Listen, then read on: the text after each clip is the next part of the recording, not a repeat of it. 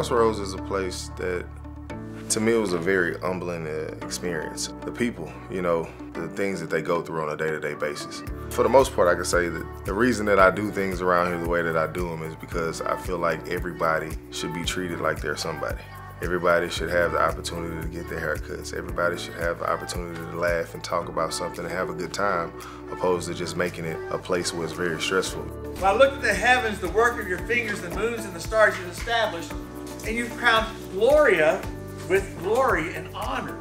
I ended up on the streets in a dark part of my life with a number of other things happening.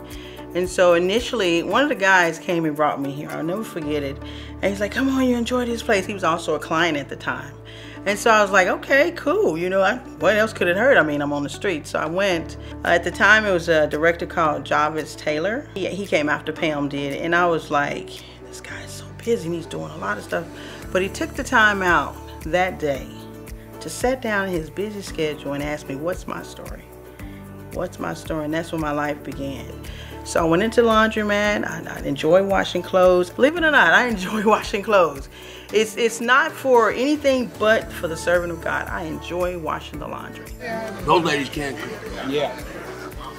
I trust Crossroads is a blessing. It's a blessing. I look forward to it. I really do. It's part of my life. If one of us is feeling bad or under the weather or something, they worry about us, they care about us, and I just think that's absolutely godly of them to think of us that way. So we just try to meet the need of each individual person that comes up.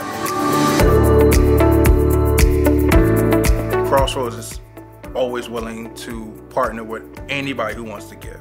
We're really just out there for everyone, open arms. We want to make the chain, you know, as continuous as possible. I definitely think Crossroads needs a lot more donors when it comes to food, any kind of perishable items, anything that can help somebody else out. It don't have to be money, it can be anything.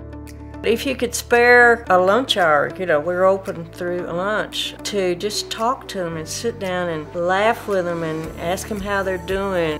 I think it's important if you want to be a part of Crossroads, even if it's just to give your time, you're definitely doing the right thing. Anybody who's out there and needs somewhere to come and eat lunch, breakfast, get your hair cut, take a shower, have medical treatment, food stamps, possibly help you get home apartment, come here.